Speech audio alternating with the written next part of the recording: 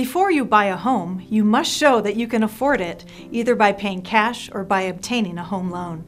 This essential step is called pre-qualification.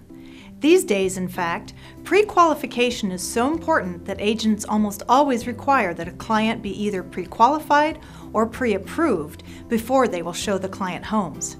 First, pre-qualification. To get pre-qualified, you will simply speak with a loan officer, usually on the phone, and provide him or her with some basic financial information such as income and debts.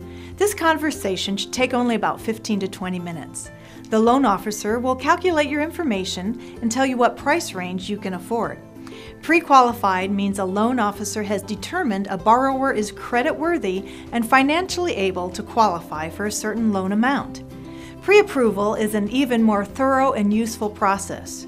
Pre-approval occurs when a loan officer does more than talk to you, he actually verifies your information with pay stubs, W-2s, bank statements, job offer letters, credit reports, etc., and then issues a pre-approval letter.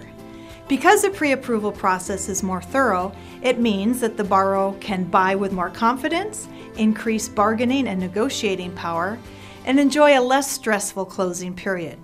So we recommend that you get pre-qualified first so that you can start looking at homes in your price range, then complete the pre-approval process so you will be ready to execute a loan as soon as you find the right home.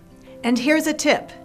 The banks will verify your credit worthiness again just prior to closing your loan. So use caution in doing anything that will affect your credit during the process. We've had clients use their credit card to buy furniture for their new home so that it could be in place when they moved in.